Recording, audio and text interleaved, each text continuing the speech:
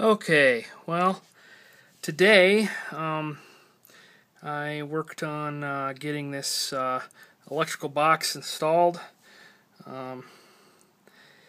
This is going to be kind of a breaker disconnect between the VFD and the spindle. This line is going to carry three-phase power in from the VFD, which is going to get mounted somewhere over in this region here. I got that screwdriver to hold the door open there. But anyway, so that line comes in. These are the three power lines coming in to the breaker, and then comes out and goes out through this line, which comes up to the cable tray and goes out. Now, this cable is not ordinary cable. Everything is stranded. It's rated for continuous flex.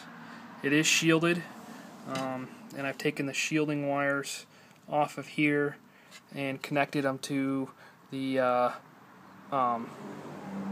DIN rail on either side, so that the box is shielded along with everything else.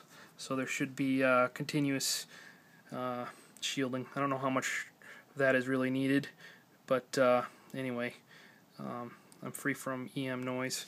So the only time that this breaker should really ever turn off is during a very abnormal VFD failure or something like that. I did put this in because this is I think it's 14 gauge wire, and I wanted to protect this wire just in the off chance that anything would go wrong. These wires are ground, and they're tied together with a good wire nut, not going anywhere. So there's shielding that's continuous, ground that's continuous, and three-phase power. So as long as this is on, I really should never have to get into this box during any kind of normal operating conditions. So that can stay closed, and probably will stay closed for good. I should mention that's a 10 amp miniature DIN mountable breaker in there. So under any kind of normal working conditions, this thing shouldn't draw any more than, I think, 8 amps is going to be the max. I think, well, 8 amps 3-phase, that's a 5-horse.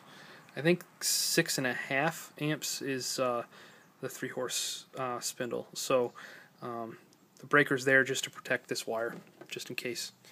And the other thing I got done today was this plug.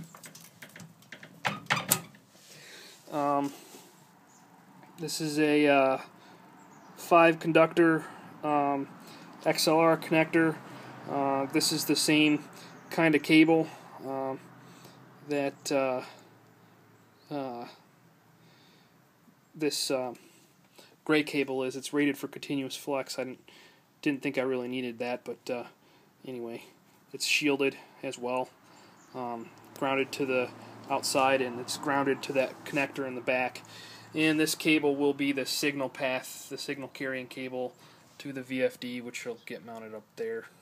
So things are progressing well. I think I have everything in line for the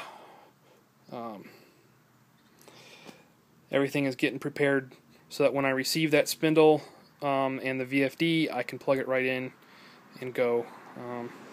The other thing I did, this is something that every machine should have before you start using it. I put a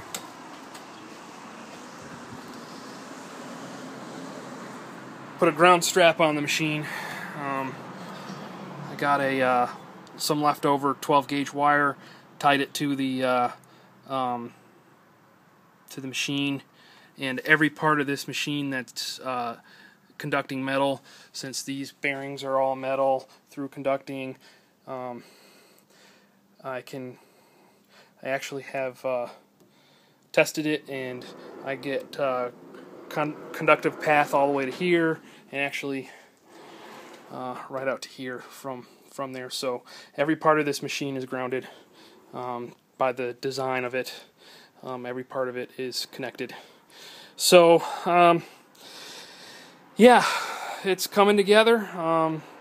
One thing I noticed is a little bit of corrosion starting to happen on the rail. I have been doing my best to try and keep these things coated in WD-40, but I think I'm going to go ahead and get some table saw wax and wax all that up good. And that should last a whole lot longer than anything else, except for maybe painting it. But I can't paint these edges where the bearings ride, and that's all that's really important. So anyway, coming along good. I'm happy and satisfied, so till next time, bye.